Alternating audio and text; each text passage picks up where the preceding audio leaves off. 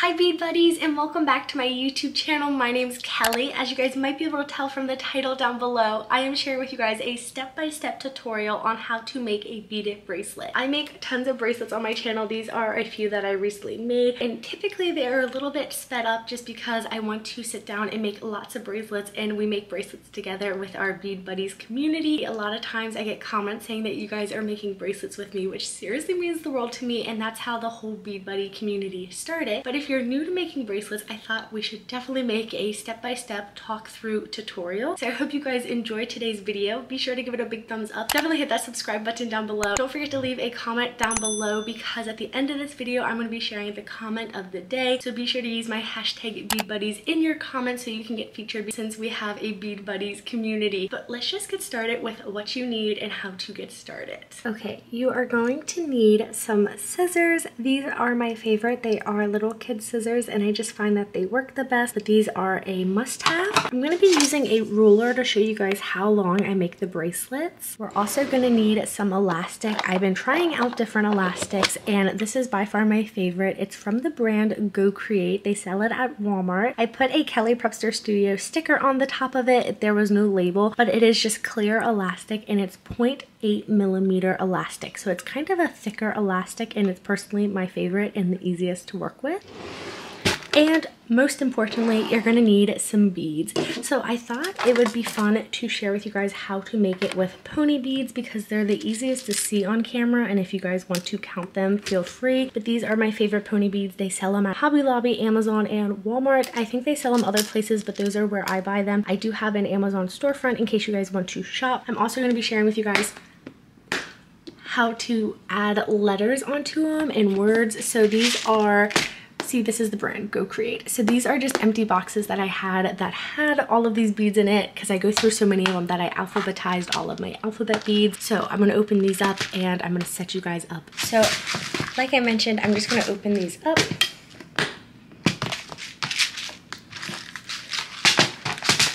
And I just want to show you guys an overview of what I see. So these are my alphabetized beads. We are just really going to be focusing on the squared letter ones. And these are 6mm square beads. And then my pony beads for size reference are 6mm as well. So they're pretty tiny, but they're the biggest bead out of most of the beads that I use. From my point of view, I always put this tray out. And this was the lid of one of my pony bead boxes. They used to just come like this for these, but now they have these lids that turn and that are attached, so you can cut these off or find one that has a lid like this. And this is how I make all of my bracelets. So if you guys have been watching my videos for a while, you know I use this tray religiously. I always get tons of questions on how long it is, and it is just about 7 inches. So as you guys can see, my bracelets typically start right here. Okay, we're gonna line the ruler up, and I usually go a little bit over, so typically I'll do one, it's a random little piece of plastic, one bead over, and it makes the bracelet just around 7 inches. So with elastic string, I find that 7 inches fits most people's wrist. I did Google it. It is the most average size. So unless I get a special request, I just make it 7 inches across. And once you figure out how long or have a good reference of your bracelet, I like to have my little spool of elastic right here. And when I make my bracelets, I keep the string attached to the spool. It makes it easier. I don't have to tie any of the elastic down, but also the beads will not go flying. Also, since I'm right-handed, I like to have my scissors on this side. It's just a personal preference. So this is like the setup, okay? So we have everything laid out. We're gonna figure out what we're gonna make our bracelet spell. So again, I hope this video is not too lengthy. I just wanna do a walkthrough tutorial. So let's do bead buddies. So I'm gonna spell out bead buddies, and I'm just gonna take these beads and put them on the tray real quick.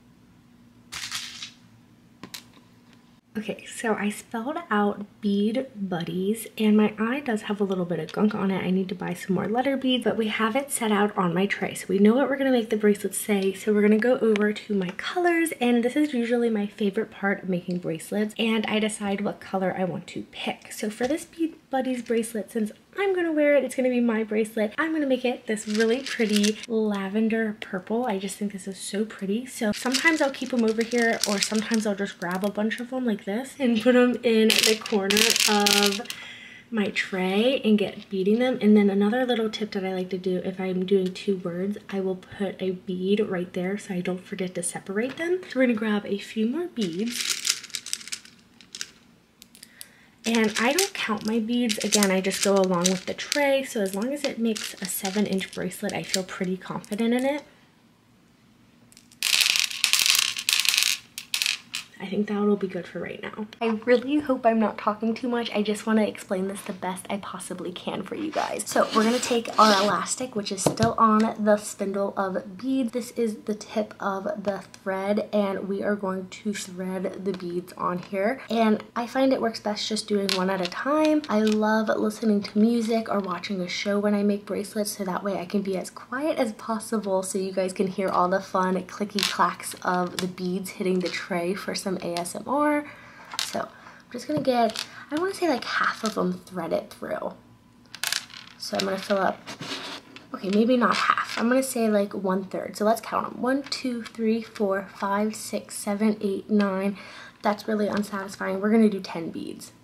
I have 10 beads.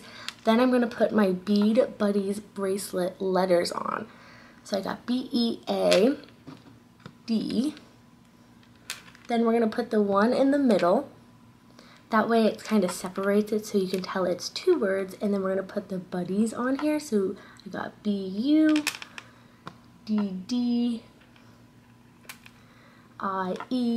And then we're going to add the S.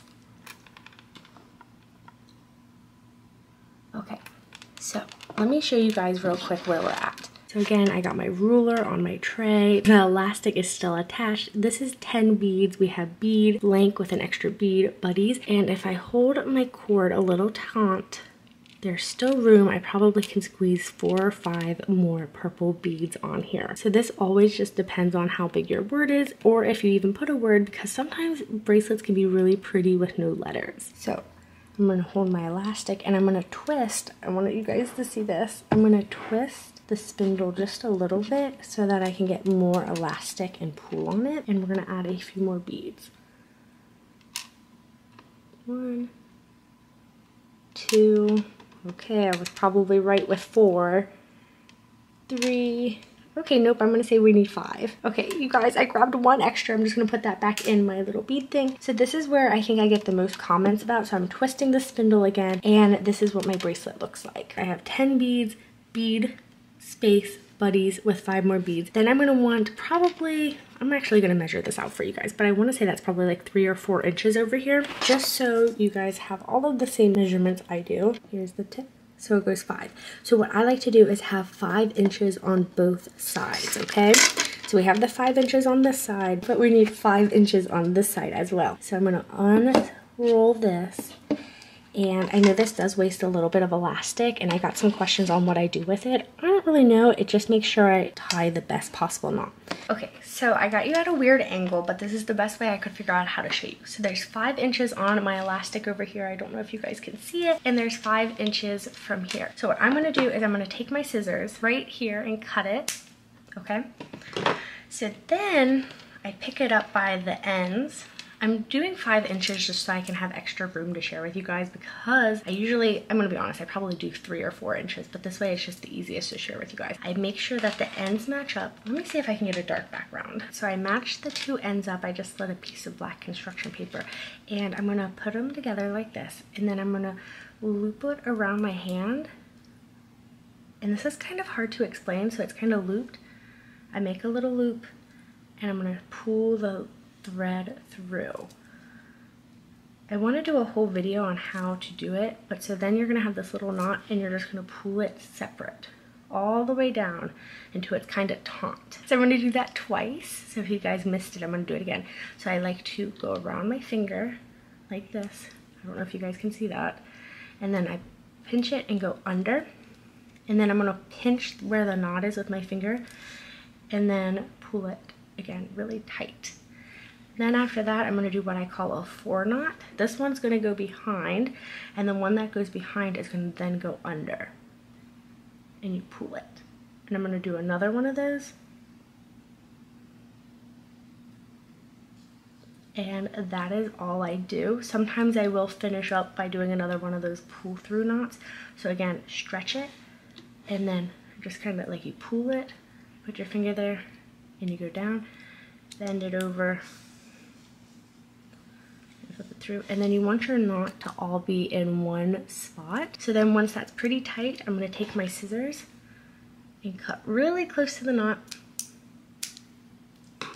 And then you always see me put that on my tray, and then I kind of stretch it out and put the knot behind one of the beads, and that's how you have a Bead Buddies bracelet. And you guys, it fits perfectly. I think it's so cute and comfortable. I love the 7 inches, and it really does have a lot of give. I really hope this video was helpful. Again, I'm not the best at explaining how to tie the knot. It's a lot of practice and a lot of trial and error, and what I would recommend is to just keep making as many bracelets as possible and keep practicing tying your knots, because practice does make perfect. And I do want to say, as a little disclaimer, I have been making bracelets since 2019, so I've had a lot of practice and a lot of experience. So the longer you make bracelets, the better your knots will get. So don't be disappointed in yourself if you can't get it on the first try. Just keep trying. But here is the comment of the day. Be sure to use my hashtag BeadBuddies in the comments down below so your comment can get featured in my next upcoming May Bead Mayhem video. I'm trying my best to upload every single day, so be sure to give this video a big thumbs up and hit that subscribe button so you can get notified when my next video goes up. And I'll see you guys back here very soon with another new YouTube video. Bye guys!